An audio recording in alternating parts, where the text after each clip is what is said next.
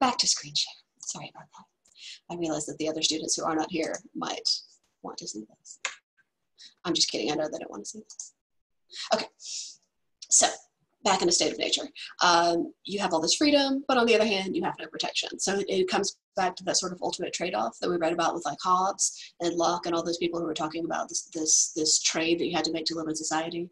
So they had sort of abandoned that trade. They were just loose and free and kind of do whatever they wanted.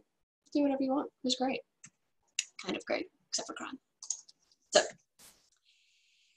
we also end up in a lot of ways with these social changes about luxury. And this is what we talked about a little bit last week. So the people in the country are doing whatever they want, like kind of free will, do whatever you will.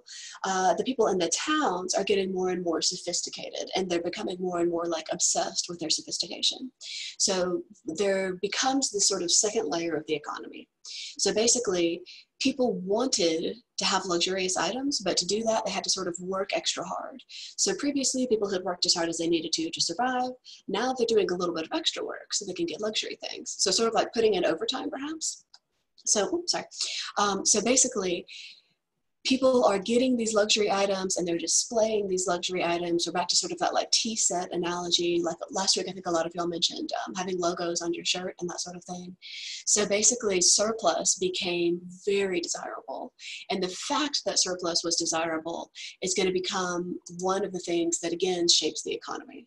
So people are into surplus, but also people are into looking at each other's surplus. So it wasn't enough, you know, that you had something, you were also sort of like watching what other people had, and it was one of the main signifiers in terms of your place in society. So we talked about this last week, but conspicuous consumption, huge, huge, everybody's favorite thing. And one of the things that is good about conspicuous consumption is that it does create a lot of jobs. The more things you want to buy, the more things people had to make in the first place. So it does stimulate the economy in the sense of job creation and the sense of like, you know, purchasing. But it can be bad because people often end up spending their money on stuff they don't need in order to appear wealthier. And this is an ages-old problem. You've probably heard a lot about this lately, you know, with like the stimulus checks and things like that. This idea that people are afraid that if you get too much money, you're going to use it on like garbage instead of on rent. So that was kind of one of the problems a lot of people were spending unwisely. And the other problem, of course, was that as people earned more and as they bought more, they rose in status. And the people who were already wealthy were not super into this. One of the points of being wealthy is that not everyone else is already also wealthy, you know? So for them, they were a little bit concerned about all of these people sort of rising up out of nowhere, these little mushrooms popping up and being super wealthy overnight. So the conspicuous consumption, on the one hand, very good, created another layer of the economy. On the other hand, changed things. So keep this in mind because we are increasingly moving towards equality. So this tends to be one of the things that gets dangerous quickly, and this is one of the things that we'll talk about in discussion, this concept of whether poverty is motivational. You've probably heard people talking about poverty being motivational, pull yourself up by your bootstraps, trickle-down economics, and so that's one of the things that people started to argue like right at this point in time. So the reason that the second layer of the economy was valuable is that a lot of the people who were making stuff were not men. This tended to be something that women did. So suddenly, women have a place in the economy. So women and children at home were doing a whole separate layer of work and of earning than the men were. So very often the men would leave the house and they would go work somewhere, but the women and children, and again, everybody had 8 children, would stay home and do stuff. So they might make cider, they might weave, they might make homespun cloth. This woman here in the picture is spinning cloth. And I don't know if you've ever seen a spinning wheel in person. If you've seen Cinderella, no wait, Sleeping Beauty, you've probably seen a spinning wheel, but this is essentially how you used to do it. You put like kind of like a wad of fiber up there and then you gradually pull off little pieces and then spin them into yarn. It takes forever. But if you were already at home all day and you didn't have anywhere to go because you're a woman and you can't go anywhere, spin some cloth. And then at the end of the day, you earn some money, and that's your money or your family's money, depending. But the fact that people had these sort of secondary occupations, and especially the families and children had these secondary occupations, was huge. Huge, huge. People weren't farming anymore. They were living in cities, but they were making stuff. And so the fact that they were making stuff led to more money. And this is where it starts to get interesting. So everybody is suddenly obsessed with making money. Previously, this hadn't been a thing, in part because previously this hadn't been an option. For most people, especially living in a monarchy, living in a feudal society, you didn't own your land. So you farmed as much as you could to survive, and whoever owned the land took their chunk, but you didn't have spending money.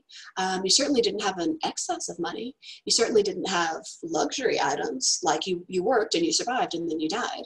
So this was a game changer. This thing where you work and then you have money and then you have extra money. Big deal.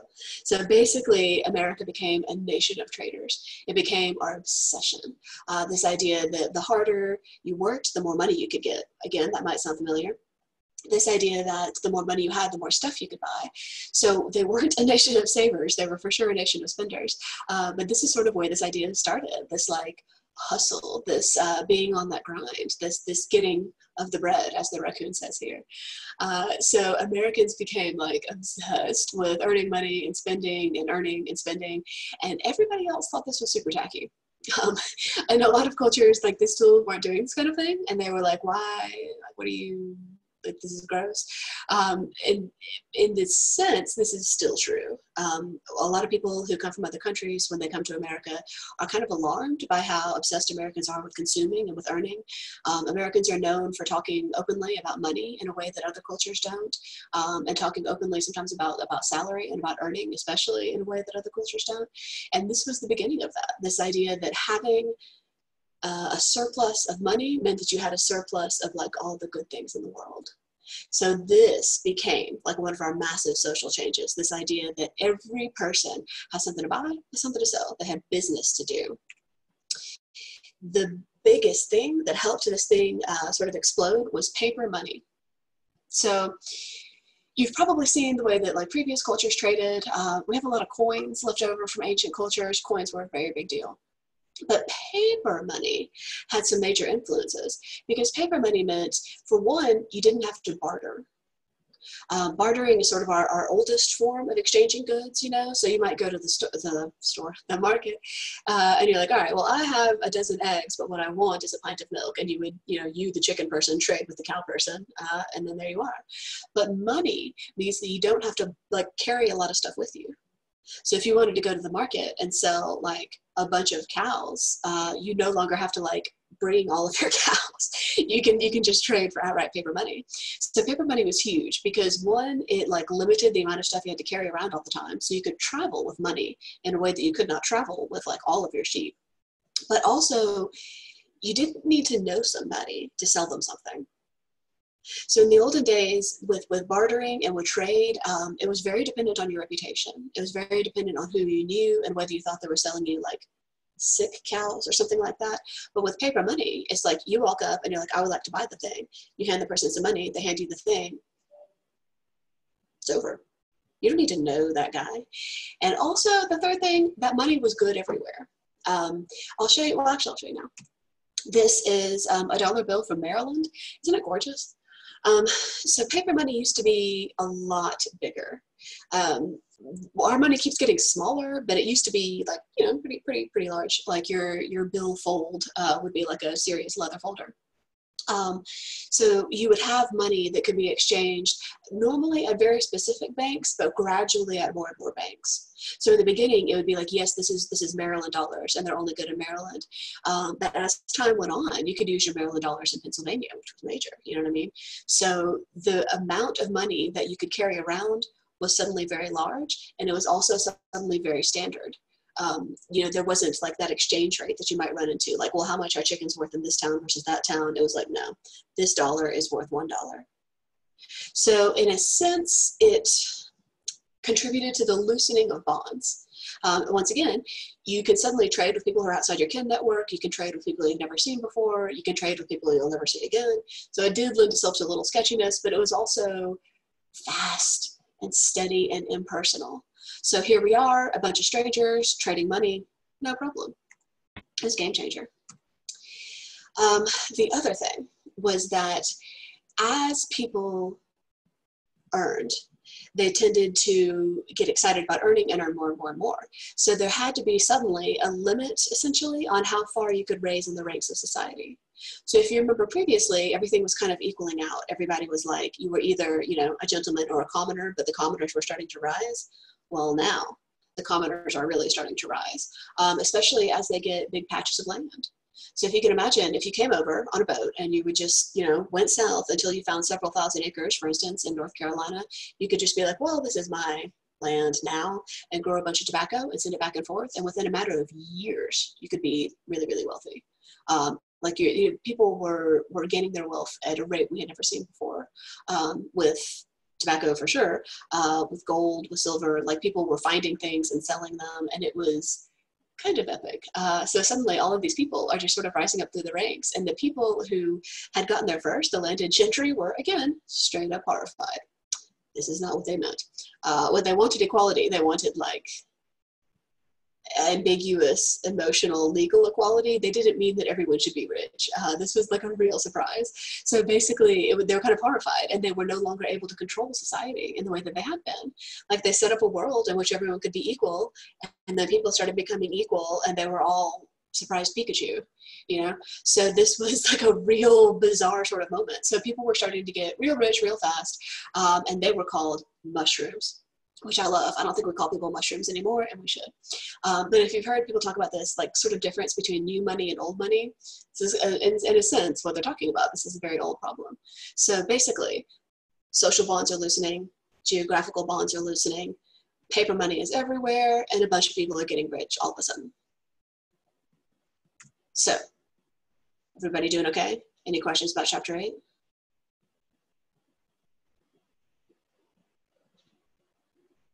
I hear nothing. Either you're all asleep, or my sound is broken, or you have no questions. I don't know which one it is. Let's talk about chapter 10. So, chapter 10. This one is more about political revolution. So, one of the things that the book points out, which is actually kind of exciting, is that usually before a revolution, there's a lot of political unrest. Usually a revolution takes a huge amount of incitement. And I thought this was really interesting because some of the stuff that Dr. Wood lists are things about mass poverty, seething social discontent, grinding oppression. Like, stop me when it sounds familiar. Right? Like, you know, we're sort of in the middle of a social revolution right now. I imagine when we look back on this in several hundred years, we will talk about, you know, the summer of 2020 as a moment of social revolution. And isn't this us? The mass poverty, the seething social discontent, the grinding oppression. So we are set up for a revolution in terms of those social things, but they weren't. So hopefully that makes sense. So essentially, before this revolution, people were actually kind of chill. Like, it was an unusual time in terms of like prosperity and enlightenment. People were making as much money as they wanted. People were getting as much land as they wanted. Like, people were spreading out. I'm not saying it was equal for everybody, but it was more equal than it ever had been before. So this was an unusual thing to see right before a revolution. Usually right before a revolution, like, shit has to get dark. But here, people really just wanted to keep going up. People had like gotten a taste of the good life, and they wanted to keep going. So all of this money that they had was new money, and they were afraid of it being taken away. So in large part, the revolution was about keeping the wealth they had only just recently got. So all of these little mushrooms had gotten all of this money and all of this land, but it was new, and they were worried. They were like, oh shit, they might take this from us. And that was not an irrational fear. Like, that was something that people had seen before. So what we're seeing is that everybody is sort of escalating, and they want to hold on to this escalation. The rich are for sure getting richer. The people who were previously the middle class, like especially the artisans, are becoming the upper class. And even the people who were at the lowest class were becoming okay. There were still, like, you know, super poor people, but it used to be that there were like 3 super poor people and like 97, or sorry, there were 3 rich people and 97 poor people, but now it was sort of changing. Now it was more like, you know, 20% really wealthy, maybe like 70% like okay, and then another 10% indigent. So that was unusual. That was like a really good place to be. And so people didn't want to lose that. They wanted to like stay and keep all their wealth. So one of the ways that they did that was that they started to reject the people who had previously held them down. So in the book, we talked about this a little bit already, this idea that we were not bringing titles with us and we weren't bringing the concept of aristocracy with us. So this is John Adams. We're going to see a lot of John Adams in this chapter. John Adams kept a lot of journals and he wrote a lot of letters, which in retrospect is great because we know what John Adams thought about everything. But if you see him being sort of over-quoted, this is why he wrote down a lot of things. So he said, idolatry to monarchs and servility to aristocratical pride was never so totally eradicated from so many minds in so short a time. So this is, a very fancy way of saying, like, the people were no longer impressed by the aristocracy. Just, they weren't really feeling it anymore. So this was not just political, this was very much a social change. Because it used to have a lot of weight if you could walk into the room and be like, I'm Baron such and such. But like, in these colonies, if you walked into a room and tried to introduce yourself as Baron such and such, they would all be like, like it wasn't a thing that you could bring with you. So this rejection of aristocracy was social, yes, but it was also political. Because essentially people got obsessed with sort of upselling themselves. So one of the things that the aristocracy was worried about was that people were changing the words that they used to describe themselves. So people started calling themselves yeomen. So a yeoman is basically anybody who owns land, but typically it means a little tiny bit of land. So a yeoman is basically like a small-time farmer. And it's still cool. You still own land, but it's not like that cool. But one of the things that they're starting to notice, again, here's John Adams, is that all persons under the degree of gentleman are styled yeomen, including those who have never owned an inch of ground in their lives. So here's John Adams being really salty that basically there used to be a series of social categories, and now there's like gentlemen and everybody else, and everybody else has essentially escalated themselves to yeomen. So they used to be like gentlemen farmers, landowners, maybe some yeomen, maybe some poor people, and now everybody considers themselves yeomen. So this is pretty common still in American culture. Generally speaking, if you ask an American what social class they're in, they will all tell you middle class. Americans love to be middle class, and this is increasingly not true. The middle class has steadily shrunk over the last couple of decades, and so the reality is that most of the people who describe themselves as middle class are either working class or sort of like a lower middle class, if you will.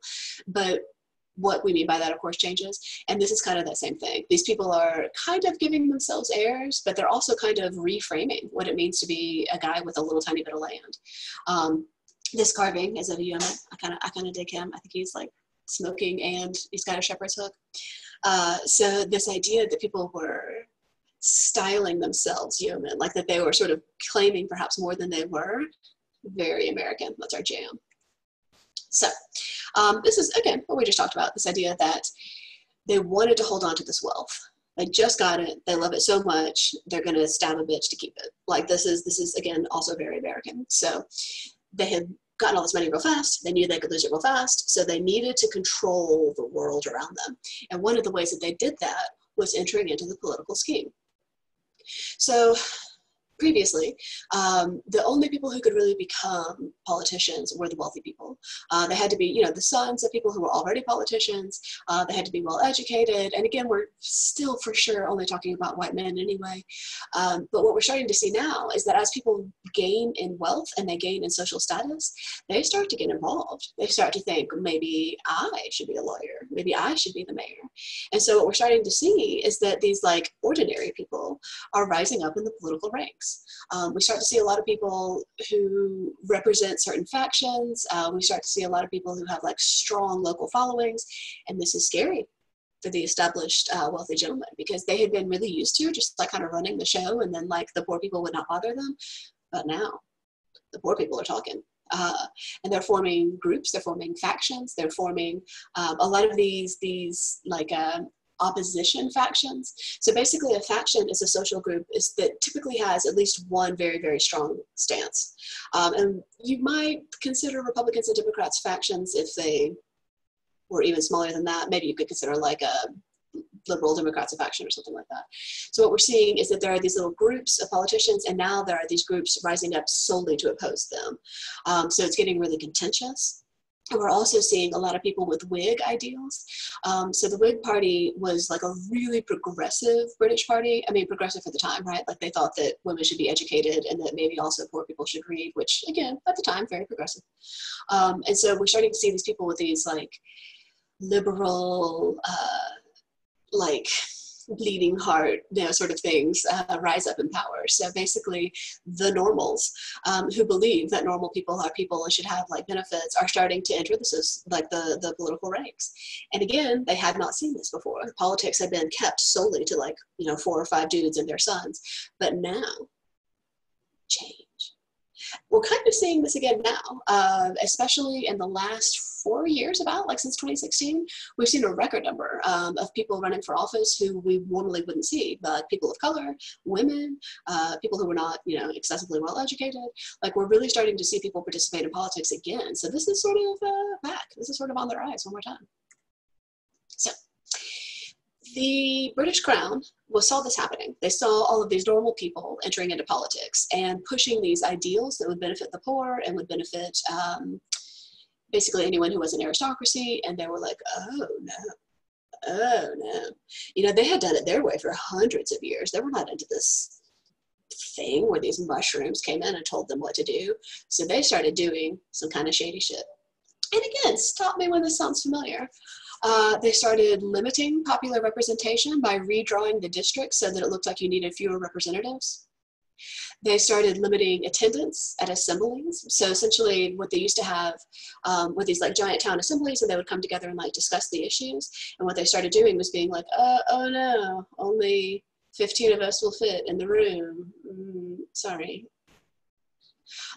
They started straight out vetoing laws that had been passed at assemblies. So maybe even though the attendance at the assembly had been restricted, you had one anyway and passed a law that everybody liked, the people at the higher level would be like, no. This is, again, very similar to what we're seeing with the current contentious relationship between the House and the Senate. And they also started strengthening the roles of certain people who were essentially sponsored by the king. So there were people who had quote, royal roles, these sort of like courtiers. And basically they would come in and they were representatives of the king, and also they reported back to the king. And they started strengthening the amount of strength, they started like strengthening their roles, the amount of responsibility they had, the amount of power they had. So again, familiar, no? So this is kind of an interesting way that the crown is fighting back. The crown is like, listen, we actually don't want y'all to participate. Like if you could just like go back to your farm. And so to do that, they restricted voting, they restricted assemblies, they messed with the representation, and they started giving power to people who the people did not want in power. Nothing new under the sun, my babies. However, what we start to see is that the people who wanted power, the mushrooms, the common people, they saw this happening and they were like, oh no, thank you, please. So even though the crown was starting this whole thing with manipulating the laws, voter fraud, the common people rose up. So what we see is that the common people are looking at this, and they're looking at this king, and they're looking at the way he runs his monarchy, and they're like, oh, this is some bullshit. Like, this is super corrupt. He's doing a bad job. He's spending money on all the wrong things. He's trying to tell us what to do, and he doesn't even know us. You know, like, again, it was very similar to kind of what's going on now, like revolutions are revolutions. So they were kind of looking at this king and, looking at themselves and thinking, you know, like, this is not working. This king does not represent us. He does not represent our interests. He's spending our money in stupid ways. He's taxing us on stuff we don't even want to be taxed on. We are not into this anymore. So this was one of the big things, one of the major social changes. Like we talked about the social changes, and this is again one of the social changes that turned into a political change. They looked at the king and they were like, oh, we no longer want to participate. So they started dividing themselves into factions. And what we ended up with, in large part, were essentially the patriots and the courtiers. So the patriots were basically the colonists, and the courtiers were the royal representatives. And the reason that this is important is that historically, when people had divided themselves into categories, especially prior to a revolution, they divided themselves into rich and poor. But here, what we're seeing is that they divided themselves essentially into like American and British. They didn't call themselves that yet because like They were still all British, but they had divided themselves. And so this is kind of how John Adams, I know, but John Adams, how he explained it. He said that the patriots, a real patriot is the most illustrious character in human life. Is it not the interest and happiness of his fellow creatures, his care? So essentially his argument is that a real patriot cares about the other people in his town. He cares about the commoners. He cares about making a better world as compared to the courtiers. Those who applied themselves to passions and prejudices, the follies and vices of great men in order to obtain their smiles, esteem, and patronage, and consequently their favors and preferments. So patriots are people who care for the little people. Courtiers are people who are like bootlickers. They're like the sort of like subordinates to the powerful. So that the courtiers are basically the people who are like sitting around waiting to be granted a favor. Like they think that if they do a good enough job and tell the right secrets and bring the right information, that maybe they'll get patronage, maybe they'll get esteem, maybe they'll get preferments. So essentially, I'll go back to this one, it was not down to poor and rich, it was down to like good person, bad person. And was it really? Like, I don't know. Like you for sure, you can't really say that like a person who considered themselves a patriot was a better person than someone who considered themselves a courtier, but it's part of how they understood themselves at the time. So again, in regard to historical perspectives, they understood these two divides. These people on the left, obviously, patriots, chilling, reading newspapers, making stuff. This guy on the right, obviously a courtier. Extremely well dressed, doesn't look like he knows how to do anything. Interestingly, they both have spaniels, which I'm into. But this idea of you are either serving the crown or you are serving us was vital. So this divide, this social divide was basically how the colonists began to understand their place in the world. You are either one of us or you're one of them. So the loyalists, the courtiers, saw this happening and they were like, oh, okay. And a lot of them just straight up left. They just got back on boats, back to England or to other parts of the British Empire. Probably about 20% of the population was loyalist. So there weren't as many of them as we think, but they were powerful. So it's sort of like when we talk about like, oh, how many really rich people are there in America? Not that many, but they're the only people we see on TV. So we kind of lose sight of that, if that makes sense. So the people who were loyalist were the most powerful. And when they left, there was kind of a vacuum. So when they left a lot of like powerful social positions open. They left a lot of powerful political positions open. Suddenly we needed more members of the legislature. We needed more judges. We needed more lawyers and doctors. We needed more like society matrons. And who rose to fill it? Mushrooms. So this is one of our big, again, American changes. Basically, we sent back all the loyalists. We were like, y'all can just go on. And we put in their place a different kind of person, specifically a patriot, a colonial American. And so pretty good stuff, major changes. Basically, we're starting to change our idea about what we want to see, and we're starting to enact that idea of what we want to see. Oh, a lot of the loyalists came back eventually. They like left for the war and then they came back later, but whatever. So this is kind of where we're at now. Here again, John Adams. Any position that came from any source, the talent and the will of the people now seemed undeserved and dependent. So essentially we're talking about like a meritocracy. So instead of an aristocracy, which is where you inherit your position and your power, we're talking about a meritocracy, which is where the best person gets the position and the power. And this is also super American. This is one of our like major American ideals. It isn't always true. I imagine you've noticed by now that the wealthy people rise to the top faster than the poor people, but it's one of our favorite ideas. It's one of the things that we really hold on to. Like we love an underdog. So basically we are starting to say, if you want to hold a position of power, like if you want to be the mayor of our town, you need to be good at it. Like you can't just be some rich dude's son anymore. You need to be a person that we respect. You need to be a person that we voted for. Like basically, if you have the talent and the will to do something, we'll let you. But we're no longer just going to let you just because your dad is like some guy. So essentially, royal patronage out, moral character in. All right, so as you can see, this slide has stars. That means it's important. And I apologize for the wall of text, but every once in a while, something is just so beautiful that I have to give it to you in a wall of text. And this is kind of the thesis statement of this chapter. It is in this context that we can best understand the revolutionaries' appeal to independence, not just the independence of the country from Great Britain, but more important, the independence of individuals from personal influence and from, quote, warm and private friendship. So essentially all of your power used to be sourced from people who were powerful, more powerful than you. So essentially this warm and private friendship, these days we would talk about it as maybe like cronyism, like the idea that you as, the governor give contracts to your friends. That used to be the way that we distributed power. But the Americans are suddenly obsessed with independence. We no longer want to have, great Mother Britain, and we no longer want to have like Daddy Patriarch. We want to be our own humans out in the world, doing our own thing, and achieve everything by merit. Super American. So keep this beautiful sentence in mind. Why did we want independence? It was twofold. We wanted independence from Britain. We wanted independence from like rich guys telling us what to do.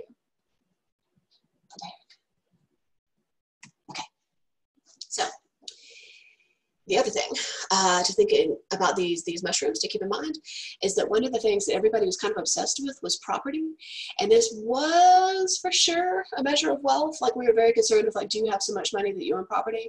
But it was also a measure of independence, because a person who had property in this world was not dependent on someone else. So if you have property, again, we're measuring your wealth, but we're also measuring the degree to which you are like your own man. And I think this might be sort of easy to think about as a metaphor for like dating as a young person. A person who has their own apartment has a lot more independence than a person who lives with their parents. So like if you were trying to measure like the wealth or the status of a person, knowing that they have their own place is a thing. It indicates that they have a job and can afford the place, and it also indicates that they can do whatever they want at their place, and their mom's not going to like, come kick you out in the morning. So any person, well, and again, person is just white men, sorry, but any man who had property was essentially considered his own man. He was his own being. He could do what he believed to be important. And so having your own property was symbolic of having your independence. And you might argue that this is still true. I'd be interested to hear what you think on Thursday. It used to be the American dream, right? That you had your house, your 2.5 kids, your job, your car. But Americans don't really buy houses anymore, at least the younger generations. Like I'm a elder millennial, and we no longer buy anything because we're so poor. So it's hard to say whether this is still necessarily true in terms of like ownership, but it was vital at the time. Wealth, independence. Okay. So because of our obsession with this independence and with this wealth, we end up with two social classes. And again, John Adams was a little salty about this because previously we had like a series of social classes with himself at the top. And he said, there are but two sorts of men in the world, free men and slaves. Wow, I wrote slaves. Anyway, that word is slaves. So essentially, everyone has divided themselves into just two categories. And it's also important to remember that these are not 50-50 categories. It's like the free men and the slaves. And this meant that if there were only two categories to belong to, and most of you belong to one category, most of you were equal. So now we're looking at this idea, like is a man who owns an acre equal to a man who owns 1,000 acres? Ooh, like they're both homeowners, they're both free, they're both members of a democratic government. Well, they're about to be. So like, are they equal humans? So what we know for sure is that slaves are out. No more slaves. Like servitude, out, dumb, we hate it now. Independence, all the rage. So we become concerned with merit, we become concerned with home ownership, and I think, again, this idea that the men are equal and they deserve as much as they're willing to work for becomes one of our key American ideas. So here's a couple of people talking about it. So this is not Dave Ramsey, the travel host. This is a man from hundreds of years ago named David Ramsey. But he said, even the reins of state may be held by the song of the poorest men. Oops, that was supposed to be the son of the poorest men. If possessed of abilities equal to their important station. So essentially, it used to be that if you wanted to be the governor, you had to come from a long line of aristocratic people. But now, even if your father was just some tobacco farmer, you could be the governor.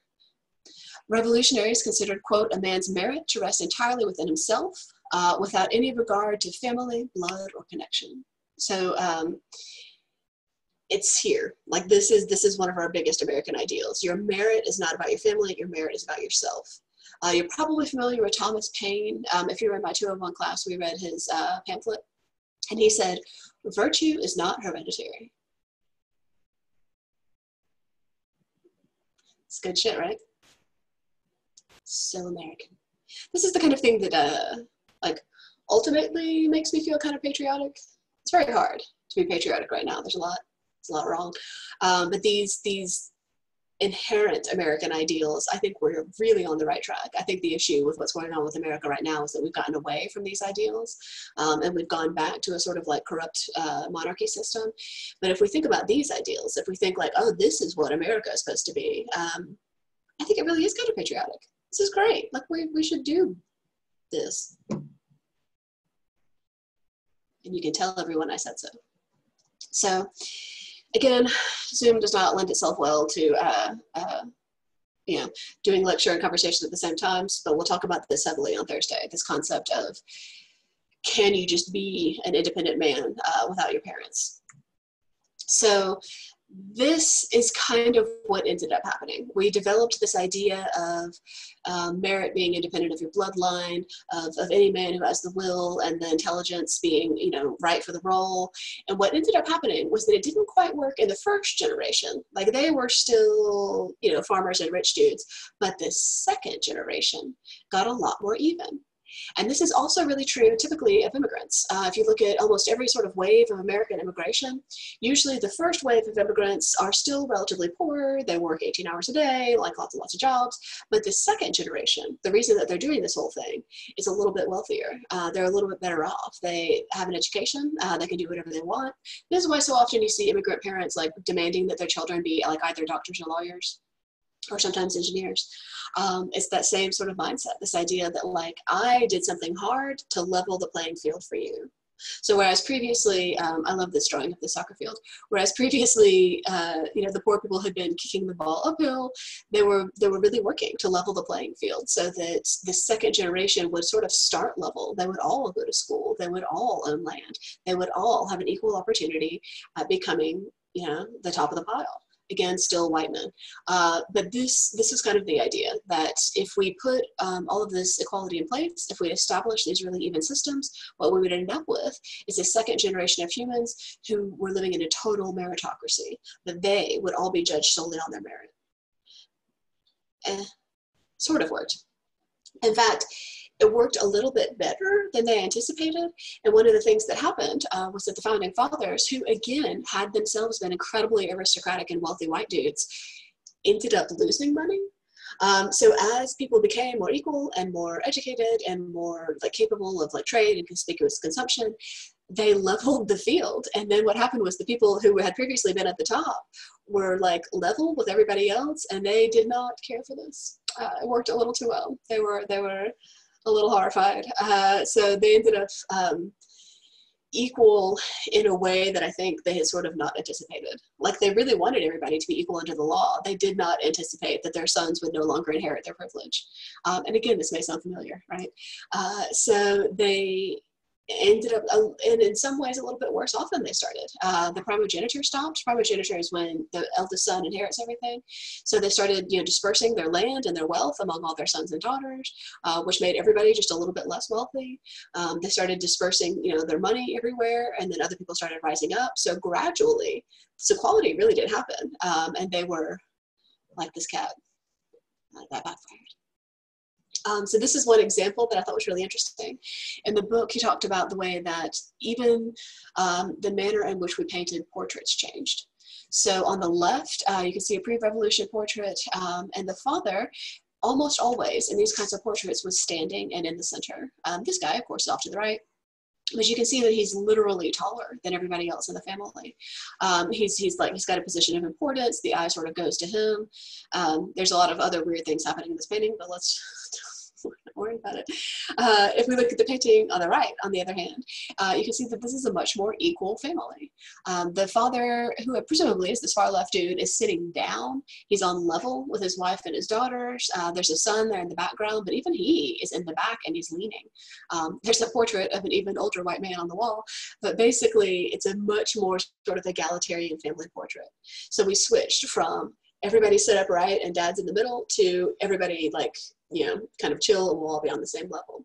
So it was, again, in terms of like art history, sort of symbolic of the bigger cultural changes that were happening. So as equality began to be a thing, a lot of people's positions in society changed. So for one thing, female autonomy went way up. To be fair, it was a low bar. They went from like, you know, trapped in the house full time to trapped in the house part time. But like, a lot of the things that changed were very, very positive. So females were allowed to have land. They were allowed to have their own money. They were allowed to divorce. Divorce is one of our sort of weird American social traditions. And for a while it was legal, and then it was not legal, and then it was legal again. At this point in history, you did still have to have like a good reason to divorce. Really up until the 70s, you pretty much had to prove abuse or cheating or you know, financial abuse. But basically women were allowed to be people to an extent. They were allowed to have money, they were allowed to have property, they were allowed to enter into business contracts. If they had a really shitty husband, they could divorce him. So women are starting to like gain in prominence. It was starting to be like a much better picture for the female members of society. It was also, weirdly enough, starting to be kind of beneficial to the people who previously had been servants. So part of this drop in servitude extended to the literal servants. So no longer did people want to be servants to the crown, but also no longer did people want to be servants to anybody, kind of. So we started seeing the servants demand changes. For instance, they stopped using the word master and mistress, and they started using the word like boss. So if you think about it, you've probably not heard anybody call somebody master or mistress in a long time, unless it was, you know, like in a BDSM context, which is its own thing. And that's because it straight up went out of fashion, because people didn't like the extent to which it like separated the rungs of society. So we started hearing people say things like boss or like ma'am. The servants themselves were harder to find, because a lot of people, once their indenture servitude contract ended, just pieced out and bought their own land and moved out. So it was harder to find somebody who was willing to be a servant, who was willing to do hard work. And a lot of the servants started asking for money. Previously, you would have, almost everybody had a servant and they worked essentially for like room and board. But now all these servants are like, oh, we're not doing that anymore. We want money. We want to literally sit at the table. That was the whole thing. We want to like call you by a different kind of name. We want days off. So they were getting kind of, you know, kind of uppity, which is what the aristocrats said at the time. They were becoming people, right? But the aristocrats were very upset. This led to a massive change in employment. So a lot of people stopped being servants or apprentices and started becoming just straight up employees. So it used to be that, especially if you had a trade, you would get a little apprentice, you know, like a 12 or 13-year-old boy, and he would live with your family. And again, you didn't pay him, but you housed him and gave him all his food and taught him a trade. And then when he reached a certain age, usually like 18 or 20-ish, you would like release him into the world to be his own man. But no, not anymore. Now, the guy comes to your house, learns, and then goes home at night. And also you have to pay him. So like this was a brand new thing, this idea that you don't own the people.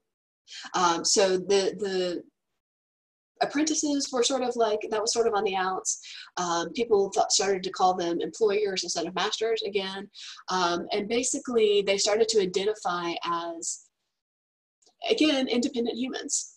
They started to have unions. They started to have meetings. In fact, they would have meetings that the masters weren't allowed to come to, if you can imagine. So basically, they started considering themselves as on level with their employers, except for the fact that they were working and not paying. So depending on the kind of jobs that you've had in the past, this might sound familiar. This idea that you as an employee deserved rights. You deserved breaks and money and water and to leave.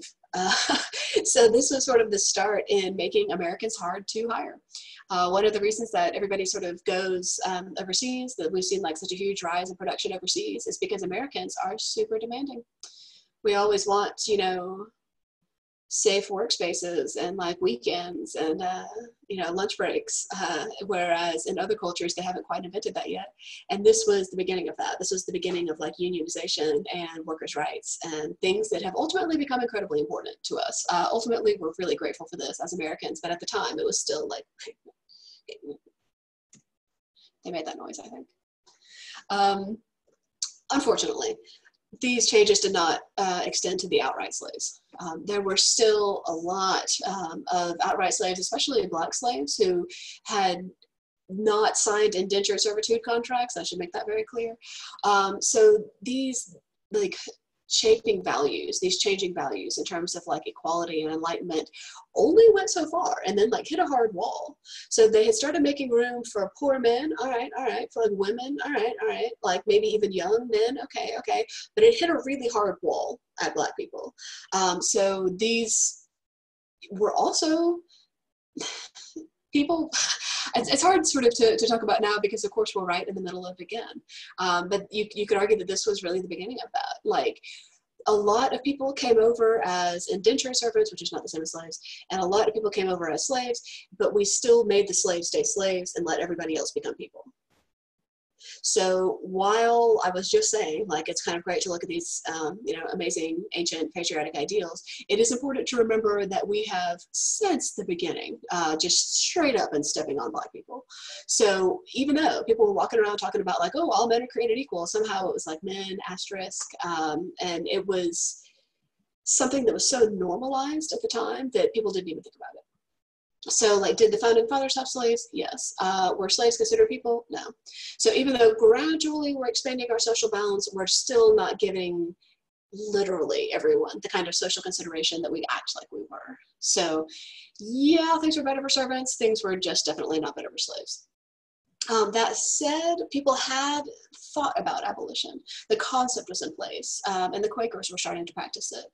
So it was like, imagined, like people were starting to think about it, but they weren't necessarily enacting it, and they certainly weren't enacting it in the South. Sometimes in the northern colonies you might see a little bit of like abolitionists floating around, but certainly not in the southern colonies. So this was the beginning of that problem. So in summation, rebellion against servitude generally led to rebellion against the crown specifically. Okay. I'm sorry, I keep hitting my little microphone, which I assume makes a terrible noise. Any questions so far? I'm actually going to stop sharing my screen and look at your little faces. Everybody doing okay? I can only see two faces. Two faces, you guys are okay? This is still recording? Sound works? Excellent. Okay. All right. I miss the classroom. All right. So let's, oh, look, all these little hands. Oh, I love it. I didn't know you guys could all do that. So let's go back to our last chapter. All right, here we are, interests. So, brief review, here's what we've seen happening so far. The norms are changing. All of our norms are changing. Our social norms are changing. Our political norms are changing. Our monetary norms are changing. And we're changing all of our ideas about like nobility and aristocracy and monarchy. So as a brief review, everything is in flux. What we're going to talk about in this chapter is basically self-interest. So here we go. We did not invent democracy, as you know, from core, but we were one of the first countries in the world to start allowing, quote, common people to vote. So basically, once we got to the colonies, we started espousing these democratic ideals. And instead of just letting the educated elite vote, which had been, you know, pretty popular, even once people invented democracy, it still didn't mean everybody. So instead of just letting those people vote, we started letting ordinary people vote, like people whose fathers were nobody, people who didn't have a lot of money. And this was a game changer. Again, this is one of our like American things. So we started letting pretty much anybody who wanted to run for office, which was itself a massive game changer. Because again, previously you had to have a great deal of money and the right, you know, family. So we started just like letting people participate. Like, you want to be the mayor, like, yeah, go on. Like, you want to vote? Like, oh yeah, go on. It was unusually democratic in that regard. So people started voting. People started caring. They started thinking about the power of their vote and like the things that they could do with it. So what ends up happening is that these groups form, these factions that I was talking about earlier. But a way of thinking about these factions is that essentially they were social interest groups. So like all of the, cattle farmers would come together and be like, what we need is new laws about cows, and then like all of the manufacturers would come together and be like, hey, what we need is like different tariffs on manufacturing. And then they would form these groups, these voting blocks, these special interest groups, and they would vote together. And this was a massive way to affect change. You've probably heard something like this in modern politics. We do talk about special interest groups a lot. Very often now they have lobbyists whose sole job is to be sort of the middleman between like the people and, the senator. Being a lobbyist, by the way, a great job if you can get it, lots of money. So basically, people started to join these special interest groups and they started to vote with these special interest groups. So now, instead of just voting like how you felt as an individual human, you would vote based on how you saw yourself in society. So you and all the other whatever voted similarly. So we start to see these like sort of spokesmen emerging, these people who again previously would have been nobody. These were mushrooms. But we start to see them like rising up out of nowhere and being like, I am here representing, the Cobblers Guild, and this is how all of the cobblers feel. And it was a game changer because basically people felt represented. They felt like they could make change. They felt like they had some sort of say in the government in a way that they just really, really didn't before. So this representation of interest, vital. So often what ends up happening is that as a human, you have more than one interest because, we are complex, we contain multitudes. So one of the things that started to happen was that each individual representative, like let's say each state senator, had multiple interest groups talking to him. So what you ended up with ideally was pluralist representation. And what that means is that you advocate on behalf of more than one group.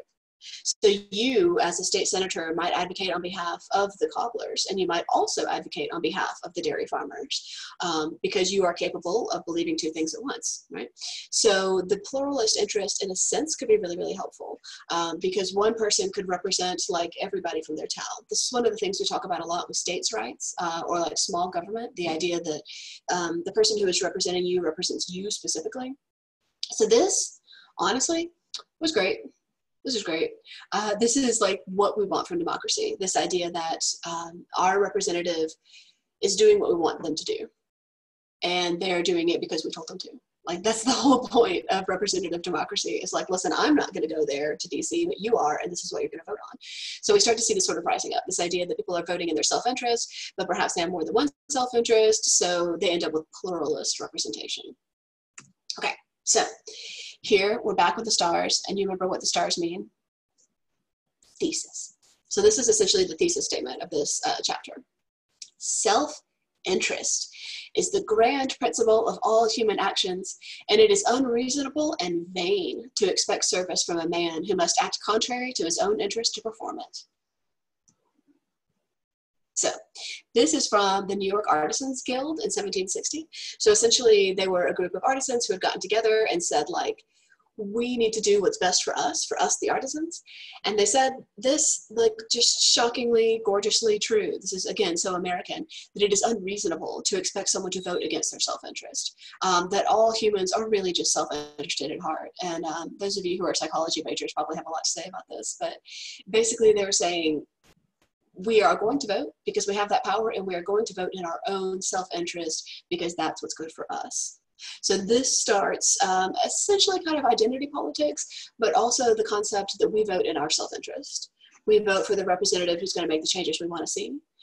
We vote for the representative who makes the best, like, sort of campaign speeches, who looks the most like us. Like, this is very, very American, the idea that we are voting in our self-interest. Sometimes we don't. That gets weird, but essentially democracy is about voting for your self-interest. So here it is, very American.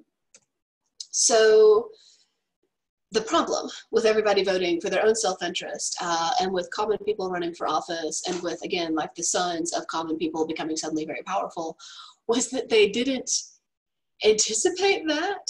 And so all of this like self-interest and all of this self-promotion was really shocking to the people who had been in charge previously. So this is William Drayton, who was like one of the sort of upwardly mobile, like one of the old money people, and he was horrified by the participation of common people in politics. And he said, nature never intended that such men should be profound politicians or able statesmen. Will a man in his right senses be directed by an illiterate person in the prosecution of a lawsuit? So essentially, the people that they had previously assumed to be beneath them were now equal with them, and in some cases, above them. And this was real scary. Real scary. This idea that we should listen to somebody who had previously been poor, that we should listen to somebody who had previously been illiterate, or might still be illiterate, because most business was conducted out loud at this point. But you can see with William Drayton, I mean, he's straight up horrified. And I think, again, this is very surprised Pikachu, which is my personal favorite meme. This idea that we said everybody was equal, and then suddenly everybody was equal, and they're all just like, you know? Like it was like a massive social shift that they should have seen coming, but I think they didn't think it would work or something like that. So everyone is voting in their own self-interest, everyone is rising up, and the people who had previously been at the top are like, oh shit, we did not think this through. You know, like they had intended to stay at the top, and instead they were equal. So I think this is, again, like a really American thing. We see this repeated over and over, but with different groups, right? Like, oh, should we listen to a woman? Is she going to lead us? Like, oh, should we listen to a Black person? Is he going to lead us? And it's like, yeah, bitch. Like when you said all men are created equal, this is what it said. And again, man, asterisk. But this is, again, like such an American thing, this idea that we didn't realize we were opening it up to everybody. And then when everybody started caring, things started changing, and it was very scary for the educated elite. Again, stop me when this sounds familiar, right? So part of the way that people were acting in their own self-interest was accumulating as much wealth as possible. And this was happening right when we really start the Revolutionary War. So war is incredibly good for the economy, which is so dark. Like it's really unfortunate, and it would be so much better for humanity if it were the other way around. But basically, war is just great for the economy. It's really good for industry. If you go to war, you need a bunch of stuff. You need a bunch of food, you need a bunch of weapons, you need a bunch of outfits. Increasingly, you need a bunch of weapons, and our weapons get more and more and more expensive. At this point, I mean, yes, a musket was expensive, but at this point, weapons were not our main concern. These days they are. The stealth planes are millions of dollars. But these days, the Revolutionary War provided a lot of jobs, essentially, which again is so gross, but here we are. So the Revolutionary War lasted a really, really long time because we just kept having battles, and then we would not have battles for a while, and then we would have another battle. Like they would just stop over the winter. So it went on for like 8 years-ish, and a lot of people were involved, maybe about 1 in 10 men. And bear in mind, you could pay someone to be involved for you if you didn't want to. So basically, the fact that it was so long lasting and the fact that so many people participated meant that we needed a bunch of stuff. We needed a bunch of food, we needed a bunch of weapons. And so, as our boy Thomas Paine says, I love Thomas Paine, the necessities of an army create new trade. So all the people in their house who had been making stuff for conspicuous consumption now start making stuff for the war effort. So people start making, blankets instead of clothes. They start making rum because soldiers love rum, and also it can be disinfectant. People start making guns. They start planting extra food and then selling their extra food. So it's a massive change in the economy. But one of the things that happened was that we didn't really have enough money to fix that. So humans started doing this thing that we do every once in a while, which is always a terrible idea, which is literally print more money. So to be fair, macroeconomics is deeply complicated, and it exists really in like 5 dimensions. But the only thing that you really need to know is that you cannot just print more paper dollars because then they don't have any value. Historically in America, we have held our money versus gold, but that's a whole nother conversation. So when the government literally printed just new pieces of paper money, it went poorly. Surprise, Pikachu. So basically, once the war was over, the economy straight up tanked. People had made a bunch of money in the lead up to the war. They had sold a bunch of supplies. They had made, you know, like all of the stuff they thought the soldiers would want. But as soon as the soldiers stopped needing things, what are you going to do? You to keep making blankets? Nobody wants your blankets. And you keep making guns? Like, we don't even need guns anymore. So we had built this whole economy on going to war and supporting the war. And then when the war ended, it was like, oh, shit. Suddenly, none of us need to be doing the jobs that we were doing. And also our money means nothing, which is going to happen again in the Civil War. You'll see. So what starts happening after the war is this sort of drive to put the economy back to where it had been. Make America great again, right? So the private interest sector started to really, really go up. So whereas previously it had been like guilds representing themselves, now we were getting back into the sort of corrupt aspect of it. We're starting to see politicians using their political power for personal gain, which, again, nothing new, right? So they started doing this thing called pork barreling, which you've probably heard of. And pork barreling is not nearly as cute as that little pig who looks so happy. Pork barreling is, for whatever reason, what it's called when you add like some extra shit to the end of a good law. So like they would have this very nice law that like everybody liked and they were definitely going to vote into place. And then at the end, they'd be like, also, my town needs $75,000. And everybody's like, wait, what? You know, but if you didn't read the whole thing, you wouldn't notice that. And this is still a very common thing. Pork barreling has a long and proud tradition. So this started this like shift. People stopped thinking about like the greater good. They stopped being patriots. They stopped hoping to like make a better world and a better country. And they started looking out for the personal good. So even the beautiful parts of America only lasted about 15 minutes. But I still think we can get back. But we started to see the performance of politicians. So this is when we start to see this idea that the politicians are acting on behalf of the people who got them elected, but not necessarily in a good way. So we start to see this sort of like, I am like voting on behalf of special interest groups, but not necessarily on behalf of my constituents. So like I'm voting for the 5 people that gave me money for my campaign and not for, you know, the 25,000 people who live in this town. Again, politics. So some of the politicians were doing this, and some of the politicians were trying to figure out what to do about all the debt because we had printed all this extra money. There's some more money down here from 1764. And this one is in New Hampshire, I think. Okay. So anyway, so one of the things that the commoners did when they got into office was that they didn't necessarily act on behalf of the people, you know, who had always been wealthy. They acted on behalf of like everybody. So they started canceling debts, which, again, what a modern issue, right? So if you had an existing debt, sometimes they would just forgive it, just like wipe the slate clean so that you could like start from scratch, which is something that we're talking about again, especially with student loan debts. Like maybe we should just scratch them. We should, fingers crossed. But they also started like reducing your debts. They started printing sometimes a little bit more money, which never fixes the problem. So we started to see a lot of changes in the economy. But what this really meant was that the people who had previously been wealthy and had loaned out all this money lost it. So basically they had been up here with all this money saved, and then they loaned it out with the intention of getting interest. But then those loans got canceled, so that money was just gone. All of the money they loaned out, gone. All of the interest, gone. The people who were supposed to pay them back, gone.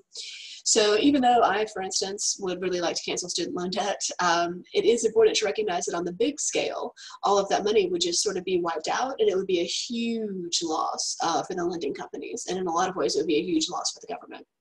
And I mean, to be fair, like, Crimea River lending company, but still, that dramatic loss of money that had previously existed is a difficult like hurdle to cross in an economic world. So basically, the rich people were no longer in control of the government, and so weird shit was happening, basically. So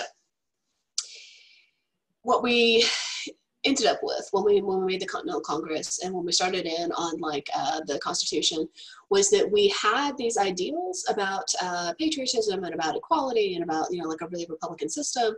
Republican meant something different then. But it turned out that Americans don't want to be selfless. Americans are really profoundly self-interested. It's kind of our jam. So we want equality because we want equality for me. We are surprised when other people get equality, like every single time. Like if you start to hear people talking about like Black Lives Matter, and then somebody's like, all lives matter, it's like, no. Like, when other people get equality, we're very surprised. So this is kind of that same thing. Like we wanted to be equal under the law. We wanted to all have a lot of land and a lot of wealth. And then when it turned out that that meant also other people got land and wealth, we were like, oh, shit, like I just meant me, you know? So this is what we ended up sort of putting into place when we set up our government. This was sort of that change where we were like, oh, if we want our government to serve us, the like 5 rich dudes, we need to set it up so it only serves us, the 5 rich dudes. And they did. So when you hear people talk about the American government not working, like it's working. It's working exactly like it was designed to work. It works really, really well. It just doesn't work for the like noble causes that we said we wanted it to work for. So this is sort of where things begin to start to go downhill. Obsessed with equality, now we're suddenly obsessed with self-interest.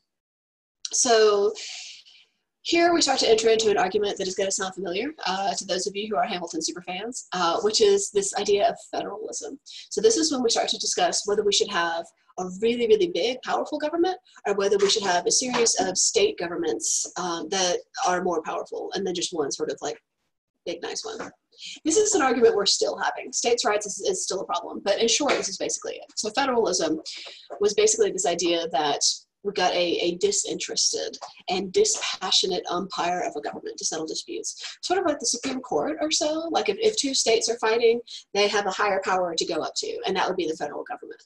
That said, the federal government, in the Federalist viewpoint, didn't have a lot of other power.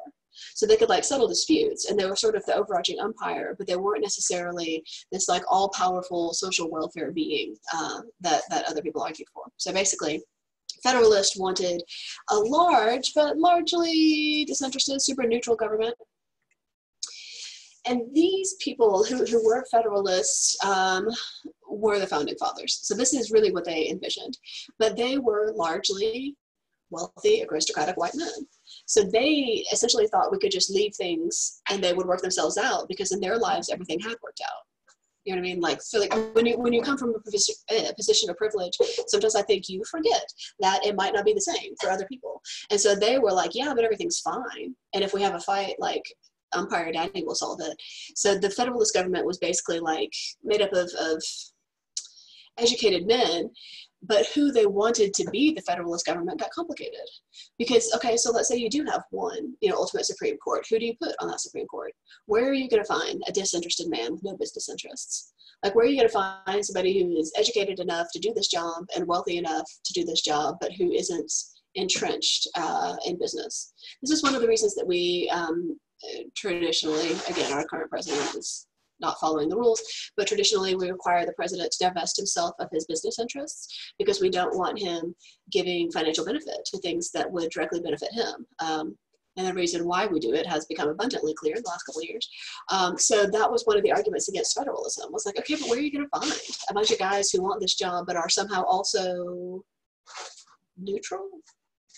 There aren't those. So that was one of the reasons that we were afraid that federalism wouldn't work. We were afraid that people couldn't act without self-interest. So the anti-federalists were the ones who said, listen, it's only ever going to be self-interest. It's only ever going to be self-interest all the way. So what we need is a big old government that represents the will of the people. So basically, the people will vote in their self-interest, who will tell the representatives to vote in their self-interest, who will ultimately vote nationally in their self-interest. So it would just be self-interest all the way up, right? So essentially, instead of saying, why don't we just have some neutral guys who will make excellent decisions on all of our behalves, they were saying, they're only ever going to be self-interested, so why don't we just elect the ones we like? So the anti-federalists were basically saying, like, there aren't disinterested gentlemen. We don't even know those guys. Instead, we need deeply interested gentlemen, and we'll just vote on who we like the best to be interested on our behalf. I hope this is making sense. We'll watch Hamilton. It'll make sense. Okay. So what ended up happening was basically this guy, William Finley, and I love William Finley too. Plus, look at that portrait, gorgeous. William Finley basically, in the Bank of North America Charter, said, listen, we're never going to have a series of disinterested elite gentlemen. Let's just scrap that whole idea. Let's just go with anti-federalists. Let's just be a self-interested nation. Like, let's just lean in. So he specifically was talking about bank reform, and he said that the wealthy elite can vote on bank reform, they just have to admit their bias, and that was sort of the start of this whole thing. So he said basically, of course you have bias when it comes to bank reform, you can still vote, you just have to admit that you have bias. So this is why we require so many like financial disclosures, especially for people in positions of power, and why we, again, require them to divest themselves of their interests, because if you are voting in your own self-interest, you are not neutral. So this was the beginning of that. This is William Finley was like, look, I get you're self-interested. I'm chill with that. You just have to say so out loud. Always the hardest thing, right, for Americans. So we sort of lost our idealism. We sort of, as a nation, admitted that we were just a bunch of self-interested old fat white dudes. And it was like a real tipping point. And so we had spent all of this time on idealism and talking about how great it would be if everybody was equal. And then we got there and we were like, oh, never mind. Which is so human, disappointing, but so human. And so instead of the sort of idealized, federalist, neutral, loving everybody government, we ended up with, a self-interested, pluralistic, and divided system. And it is increasingly divided. Like the idea with self-interest was that you could have more than one self-interest, but these days, like division is our jam. If you watch any aspect of the news, you'll see a lot of people talking about division. It makes for good television. The truth, of course, is that most Americans agree on most things, but that makes for a very boring television show. So we focus on like the 10% of people who are really angry. And this is sort of where that started, this idea that we just accepted this level of self-interest and this level of like darkness, kind of like it got a little shady. So this is where we start to see interest group politics really take off. This is where we start to see lobbyists become like sketchy. This is the end of the beautiful thing that we had designed. So that's the downfall. This idea that we had previously imagined a society and a government that would benefit everybody. The upside, kind of upside, is that if it was all going to be about self-interest, Americans were like, oh, well, then I'll vote. Yeah. Like it made it really personal. Like if you thought that a bunch of disinterested people were acting in your best interest in Washington and you didn't have to participate, you wouldn't vote because like, just like let them do their thing. But if you thought that a series of increasingly self-interested people were doing their thing up in Washington, you would act in your self-interest and vote, which you should do. So basically, we decided that everybody has the right to vote. And again, asterisk, we're working on it, but we're not there yet. So that means every person can vote and every person can represent their interests. So in a sense, democracy was still working. This idea that like, if we just admit that we're self-interested and we lean in, we can all participate. So the upside was sort of that the importance of voting was established. And this is again, something that I hope we'll talk about on Thursday, this idea that the right to vote is the right to represent your self-interest. So here comes our last little argument here. And this is the power that the government should have. So if it's not going to be a sort of like overarching, nice, calm, friendly little government, we end up with these sort of two arguments. And this is the Republicans and the Federalists. So the Republicans were sort of, again, the anti-federalists. And they said we should have the smallest government possible. It should just be like an umpire that exists to like control the special interest groups when they get out of hand. Like people are fine. People are ethical and they will behave. So why don't we just have a little tiny baby government, which is a gorgeous idea. But ultimately the Federalists won because the Federalists said, no, people can't be trusted. The only thing that we can do is to have like a really active government that controls every aspect of their lives. And again, this is an argument we're still having. Small government versus big government, states' rights versus federal rights. Like this is one of the things that you better pick a side because I'm going to divide you on Thursday. Do we want to assume that the people are chill and we only need government for like the most egregious things, or do we want to assume that the people are idiots and we need the government to tell them what to do all the time? Like this is sort of one of our epic American battles.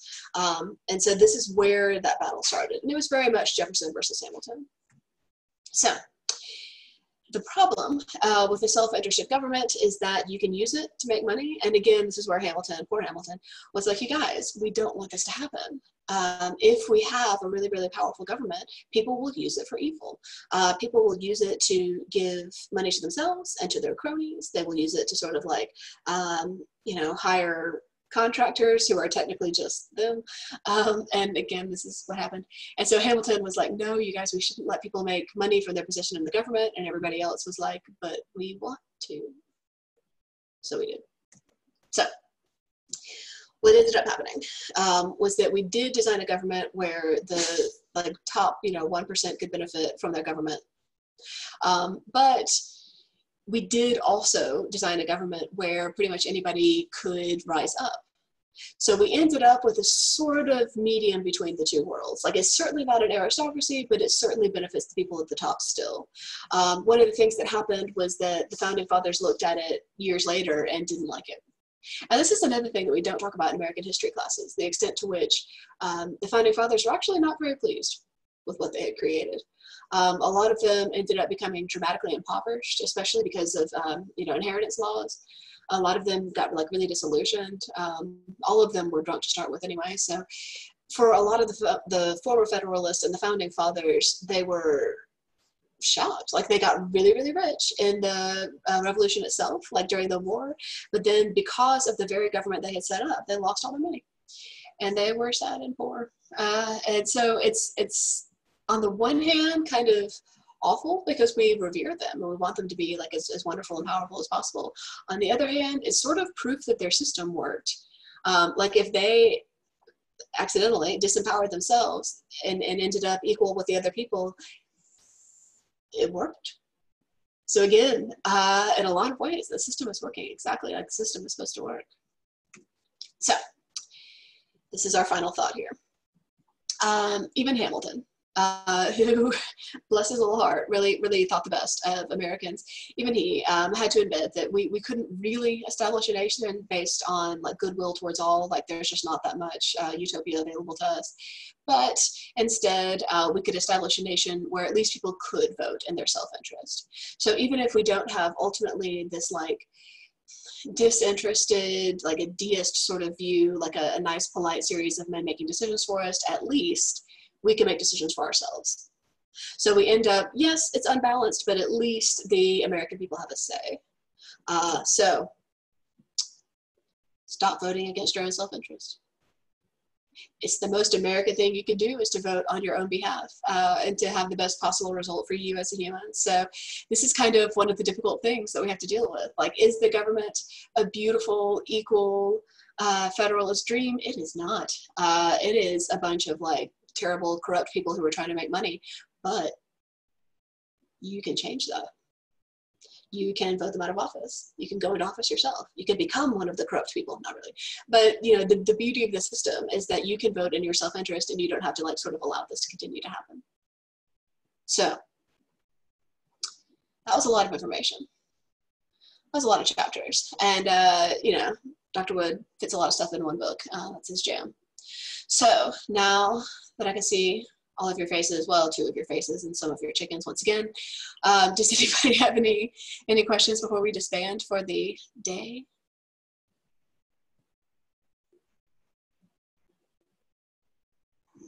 All right. Well, send me emails if you do.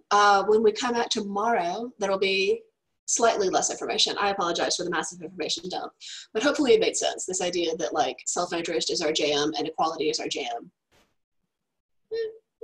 America. Okay. All right. Well, send me emails if you have any questions. And otherwise, I will see you guys tomorrow. Meet back here at 11 o'clock. Thank you.